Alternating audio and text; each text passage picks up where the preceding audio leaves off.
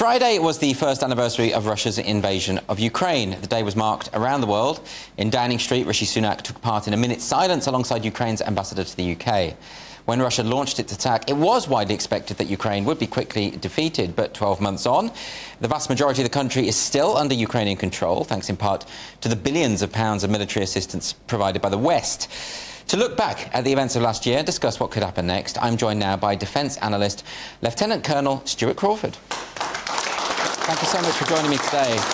So, it's been a year. Everyone thought this would be over in a matter of weeks. What happened? Well, I think, I thought it'd be over in a matter of weeks when the whole thing started. But I think Putin and the Russians made the classic mistake of underestimating their enemy.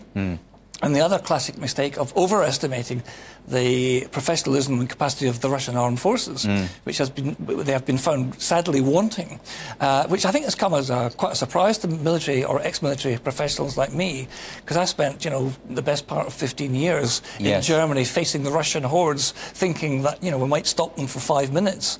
And now, of course, I'm not so sure, because they seem incompetent. But you've been watching these events unfold, and from a strategic point of view, what do you think have been the main blunders that Putin has done? Well, the main blunder was thinking that he could drive down the motorway to Kiev, decapitate the government, put in a puppet government, move in the Russian administration, and Russify, if you like, the Ukrainian people.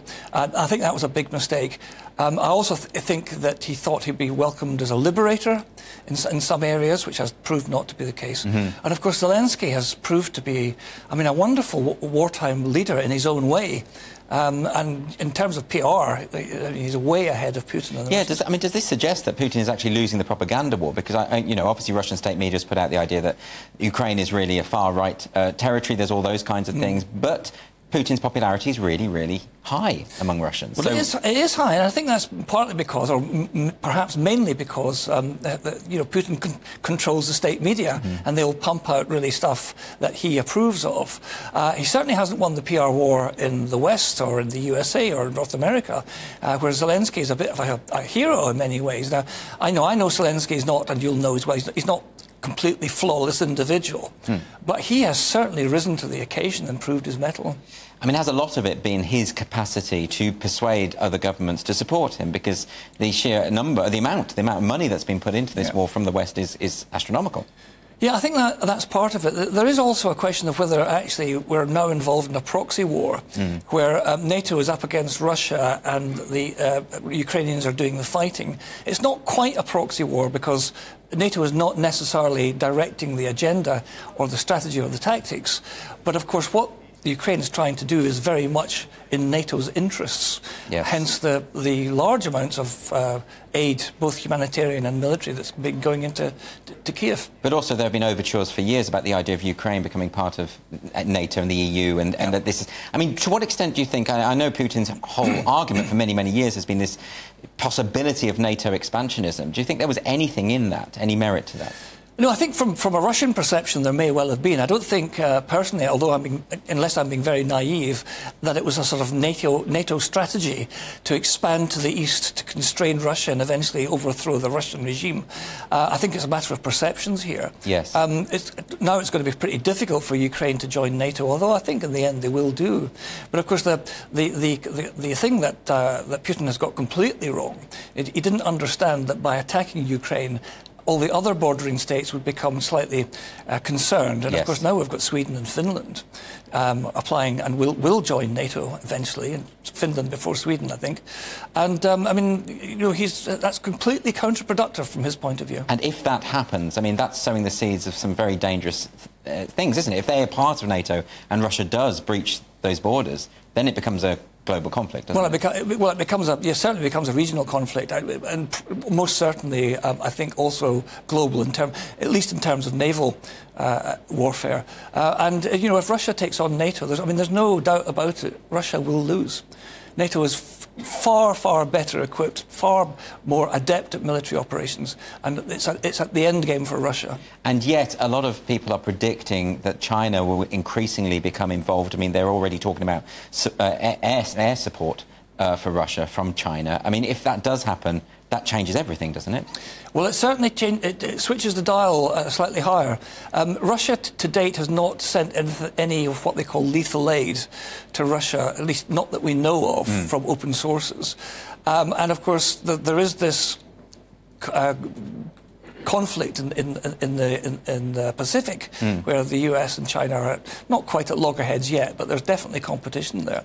I think if China does send large quantities of weaponry to Russia, then the one thing it will do is prolong the war even further than I thought it would ever end last. So where do we go from here? What's going to happen now? Is this just the kind of conflict that there is no end in sight? Well, there's no end in sight yet. I think that at the moment we're going through a bit of a sort of operational pause while Russia is sort of reforming and recuperating and re-equipping and conscripting more soldiers, and that will take them some time. People say that the Russian spring offensive has already started. I don't think that is the case. I think they're mounting a number of spoiling attacks to prevent the Ukrainians going on the offensive. And I don't think the Ukrainians yet have the wherewithal to mount a proper, what I'd call a proper strategic offensive, which I think will be designed to retake Crimea. And I think Crimea is the strategic goal of both sides. You know, he or she who controls Crimea controls the Black Sea and the entrance to the Sea of Azov. And I think that if Putin won't give it up, he will not give up Crimea. So Ukraine would have to take it. But I think, and I've always thought, that if Ukraine managed to take Crimea, then there might at least be the beginning of a consideration of peace talks. Is that the way out then? Diplomacy, ultimately? Is it even possible? Well, it always is. And unless you go back to the Second World War and the Allies' demand for unconditional surrender for the Nazi regime, I don't see that's going to happen anymore. I think it's got to be brought to a negotiated halt at some point. But at the moment, I don't see either side being prepared to compromise. Yes. We haven't got to that point yet. Where that point is and when it might happen, I wouldn't venture to guess. And a lot of commentators talk about Putin and the nature of his character, the nature of his ego, and the idea that in order to win him round, it would have to look like he's had a victory. You know, what they call the Golden Bridge idea. You've got to give him a way out. Yeah. You've got to give him something to go to the Russian people and say, actually, this was all worth it. Yeah. Is that going to be the way that they... Well, I think it's going to be very difficult because obviously the Ukrainians have a say in all that. But I've sort of mind-gamed the scenario whereby Crimea is taken by the Ukrainians, and then the Ukrainians might look at the Donbass or those Russian parts of the Donbass and say, you know what, maybe we can negotiate some sort of land swap agreement. But we're a long way away from that yet. Very interesting. Well, Lieutenant Colonel, thanks so much for joining me tonight. Really appreciate it. A very great pleasure. Thank you.